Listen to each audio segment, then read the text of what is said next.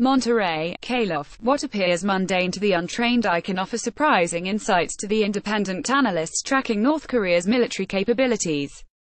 The flow of information out of the country is notoriously thin, so experts often turn to open-source material for clues. That's especially true for those operating outside government in the so-called parallel intelligence community. Jeffrey Lewis and his team at the Middlebury Institute of International Studies here have spent years studying satellite imagery, military parades and propaganda, hoping to glean revealing tidbits and understand the latest developments in North Korea. For example, the serial number of a missile-bearing crane recently helped Lewis to deduce a weapon's range, leading him to believe it could likely hit the mainland U.S. Jeffrey Lewis and his team at the Middlebury Institute of International Studies used this image released by the state-run Korean Central News Agency to identify the manufacturer and model number of the crane, top left, carrying the missile.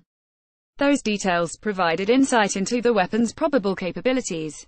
Korean Central News Agency. A photo released by North Korea showing its most advanced intercontinental ballistic missile allowed Lewis' team to identify the crane's manufacturer and its model.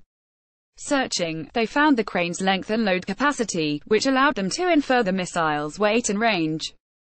Kim Jong-un's regime tested that missile in November.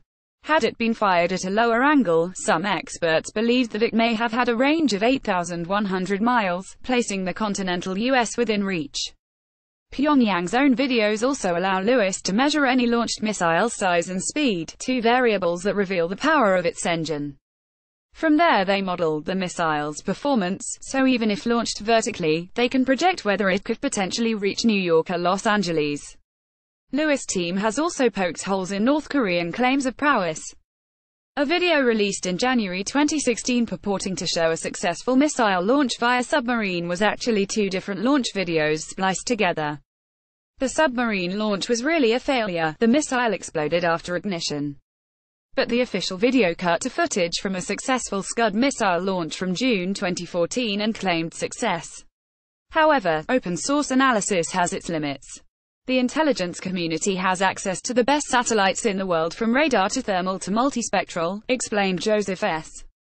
Bermudez Jr., a senior analyst at 38 North, a project affiliated with Johns Hopkins University that analyzes North Korea. Government officials also have access to signals intelligence and sources around the world. You're talking about hundreds of thousands of people in the intelligence community working on an issue, as opposed to half a dozen, Bermudez said. There's a level of difference. In September, North Korea conducted its sixth nuclear test and its first of a miniaturized hydrogen bomb, intended for a long-range missile. Mounting a nuclear warhead on a long-range ICBM is North Korea's next challenge.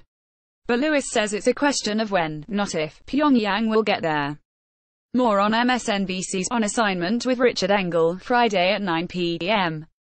He believes only a time machine could stop North Korea from developing the ability to strike America with a nuclear weapon. There is no country that's been able to build an intercontinental ballistic missile that hasn't been able to figure out the rest of it, Lewis said. Talk of a preventive strike is useless given how far the regime has already come, he says. For Lewis, the only viable option for the U.S. and its allies is to accept a nuclear-armed North Korea and focus instead on shared interests, averting nuclear war. That means reducing tension on the peninsula, admittedly a difficult task given that North Korea is not the world's greatest neighbor. Lewis' view is at odds with that of National Security Advisor H.R. McMaster, who said in December that the U.S. can't tolerate the risk of a nuclear-armed Pyongyang. Accept and deter is unacceptable, he has said, with denuclearization still the policy objective of the U.S. North Korean leader Kim Jong-un attends a military parade in Pyongyang on Feb. GG Press via KCNA, AFP, Getty Images. North Korea has said in public statements that it wants an official end to the Korean War. The conflict was halted by a 1953 armistice, but no peace treaty was ever signed. It also wants nothing short of normalization of relations with the U.S. and to be treated with respect and as an equal in the global arena. Kim fears the U.S.-led regime change that felled Muammar Gaddafi in Libya and Saddam Hussein in Iraq, Lewis argues. That makes the nuclear program a safeguard against being overthrown, and a priority with existential implications in Kim's eyes. To Lewis, the best for U.S.